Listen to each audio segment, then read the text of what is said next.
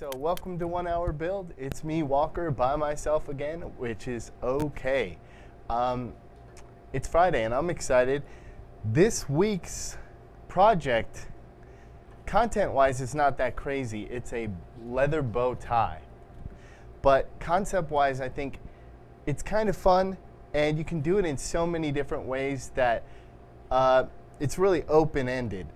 If you don't have the leather, then we also have a wood contemporary tie, so you can have all your hipster friends jealous, which you can do tons of different ways. It has slots so you can actually fit the neck fitting in there and rock it like that.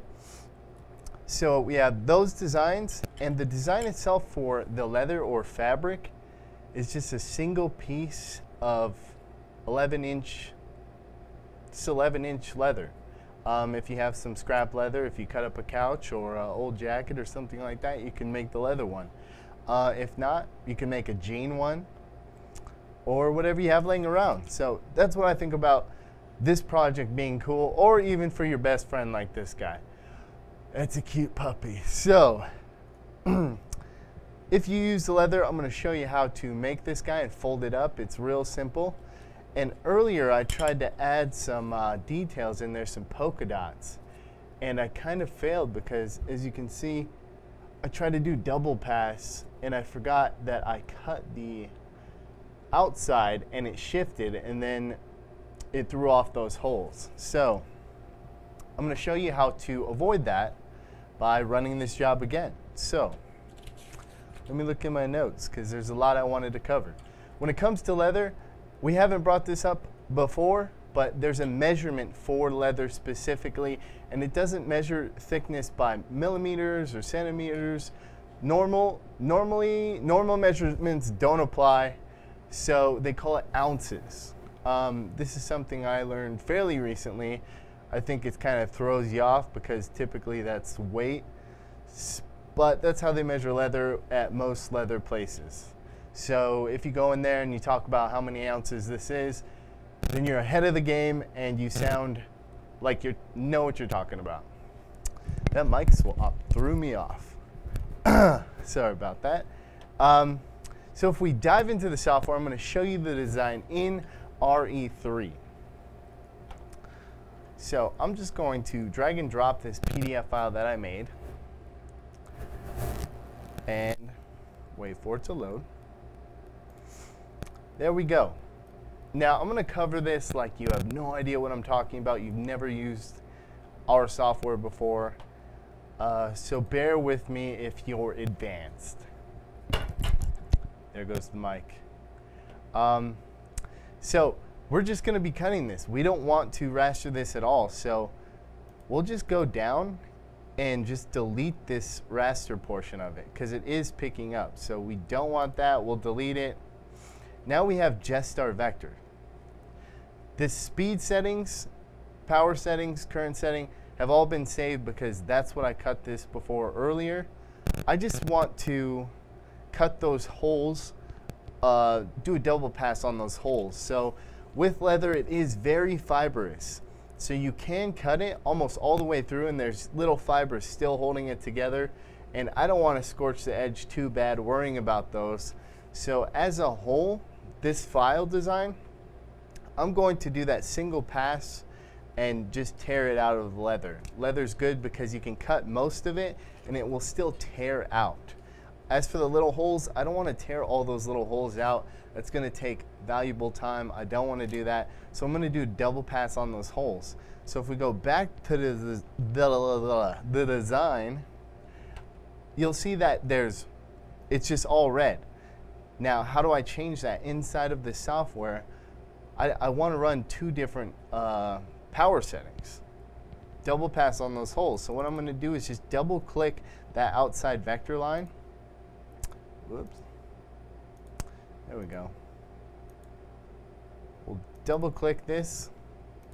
I keep triple clicking it. Double click. There we go.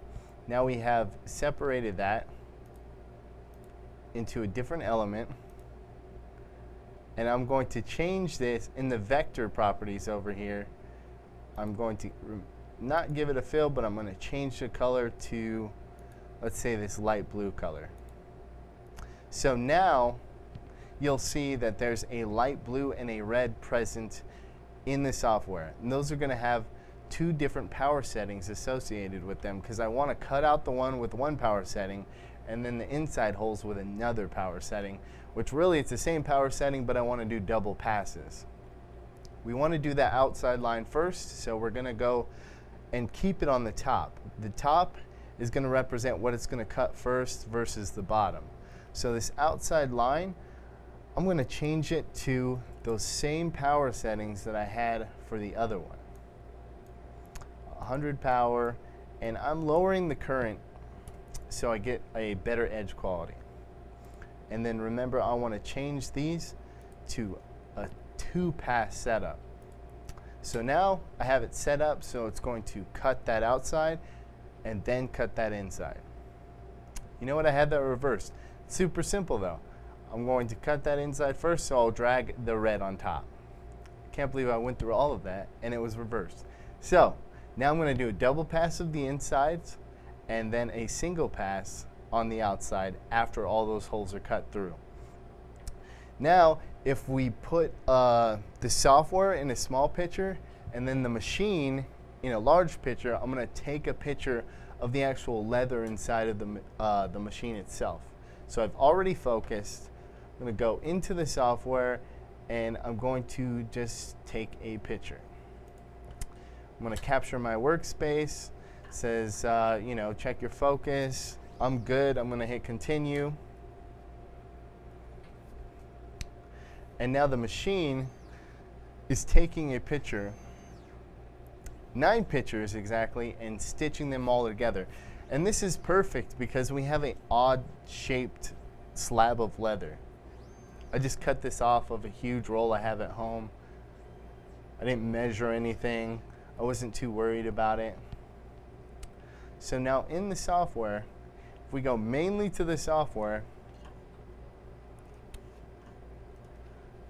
you will see that it captured that chunk of leather pretty good.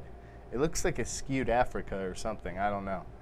But you'll see the design on top, and I can simply scroll over this and just drag it where I want it to be on that leather. That is probably the best part for as the camera feature comes. That's my favorite part. So we know that that's going to fit on top of our material, and I'm just going to run a perimeter. And if we go to the machine real quick, thank you, Charles, you'll see that it's exactly where it is on the software. Pretty cool, looks good. And now I'm just going to start that job.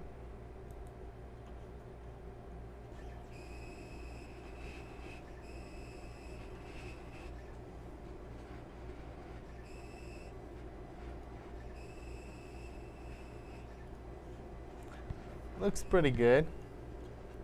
This leather actually has a metallic-y top finish, which I really don't know what it is. On top of that, should be safe to cut. I mean, it doesn't smell weird at all, except for the burning flesh part. But it does make it a little crackly, so I'm assuming that there might be some sort of actual tiny metallic flakes in there. Smells great, actually. Charles, you want to turn on that fume extractor real quick that I forgot to turn on? Thank you.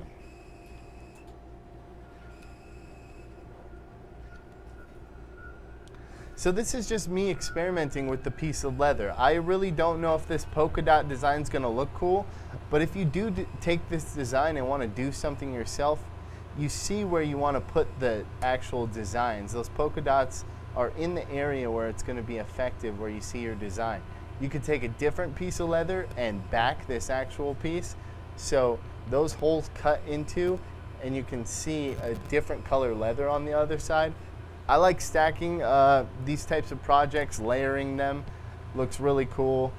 So just experiment with it, and that's why I think this one is kind of fun, because you can experiment, see what's cool, and it has many different options.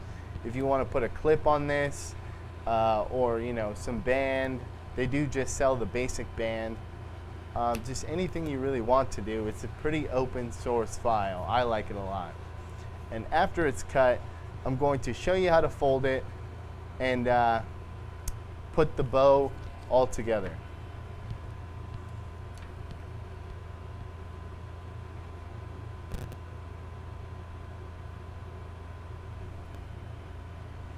Sorry, I'm watching it cut on the screen in front of me. It's pretty cool. I'm just gonna grab this. Now, this is something I wanted to show you.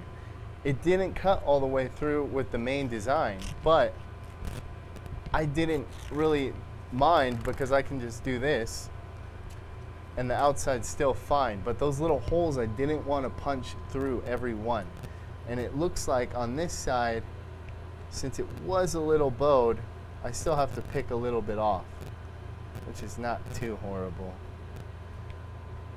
I really should have taped the piece down, then I wouldn't have to worry about that at all. But you know, you get content with the laser and you think you know everything, and then you kind of forget other stuff. So I'll just pick out these holes.